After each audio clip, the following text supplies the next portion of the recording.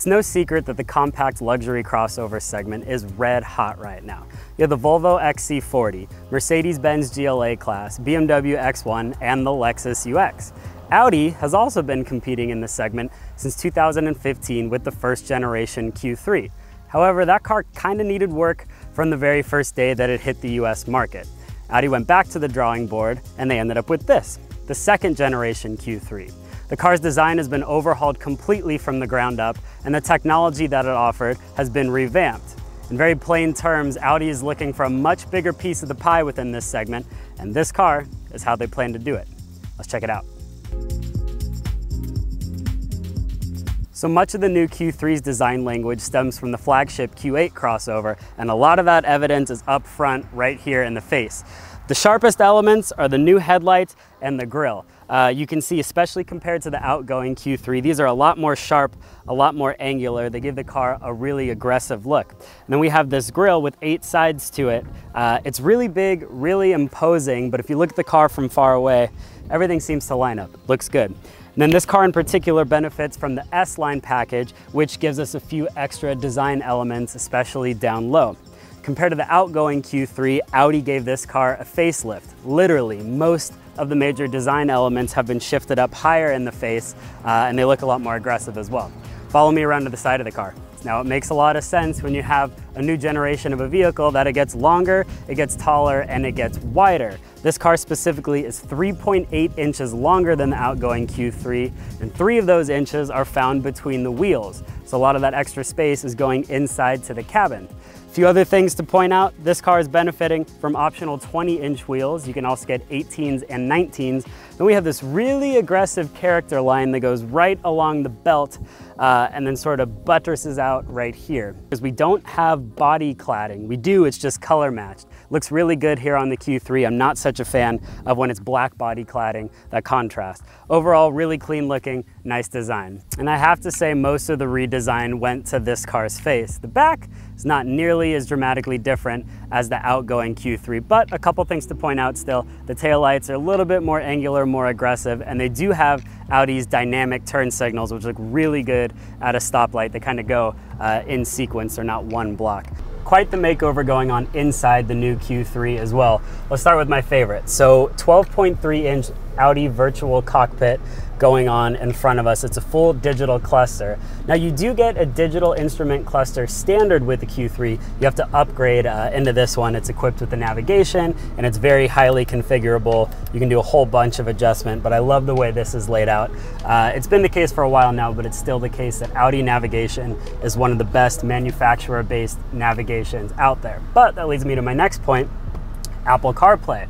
You have that functionality as well, and I love here because you can use the Audi in-house navigation and keep Apple CarPlay over here. Speaking of, 10.1-inch MMI touchscreen. They moved the screen from up front in the prior generation, and we've also lost that clicky wheel going on down here. Audi said that their customers wanted a touchscreen, so they provided. You can also see that this screen goes with the Q8, but we're missing the additional display down here, which in that car and also the A8 as well, you use for the climate controls. Physical buttons, physical knobs here, but it's a lower price point car, the Q3. Makes sense that they did it this way. And overall, the integration looks good still. In the center console area here, you have this thing that Audi calls a phone box. It's really just wireless charging, but when you toss your phone in there, it actually tethers the signal with the car's in-house LTE signal and boosts it overall. So I know you would all love to hear me sit here and ramble about this car all by myself, but instead I thought I would bring a friend. We have everybody's favorite, Sofyan Bey from Redline Reviews. Say what's up. Hey everybody. So, we've been driving this car all day, and I already introed the interior a bit, but I wanted to pick your brain about a couple of things, because it seems like we have pretty similar opinions on this car at this point. What's your favorite thing about the interior? Definitely the orange. I like the orange Alcantara, and I love how it matches the exterior. I know you had mentioned that you can get that on other colors, but I really would only want it on the orange exterior for me, at least. The orange is a lot, but I love it, and it's actually crazy to think that Audi has a bit of a personality, and this is the segment to show personality, right? Right. But the orange, like, you have to imagine whoever decided to put the orange inside of this car is the same person that like is on the dance floor first at the Audi holiday party. Or I think that person must have just saw the inside of the Volvo XC40, because you can get orange carpet in that, remember? Yeah, and you got to do something to match that. But overall, the interior is really clean.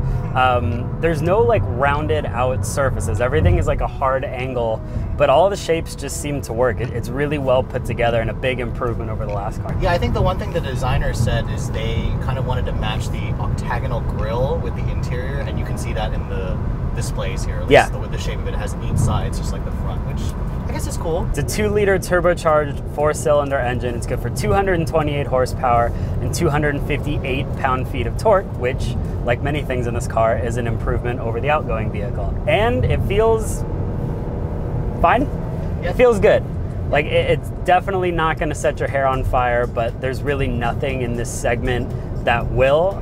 It's certainly faster than something like a Lexus UX, and it's about as fast, or at least feels as fast, something like a BMW X1. Yeah, I think BMW says like 6.4 for the X1, but this is right on par. I mean, this is, I think, what most buyers in this segment expect, because it has a lot of torque off the line. 7 seconds, 0 to 60 for this, which is, again, just sort of like, it's pretty good for the segment, but nothing crazy overall. Yeah, there's definitely room for like an SQ3. Yeah, we like the idea of the SQ3. Audi, as of now, is saying that's not going to happen. No RSQ3 and no SQ3, but the engine from the Golf R can certainly fit inside of this thing, and that would be really fun to have that additional power.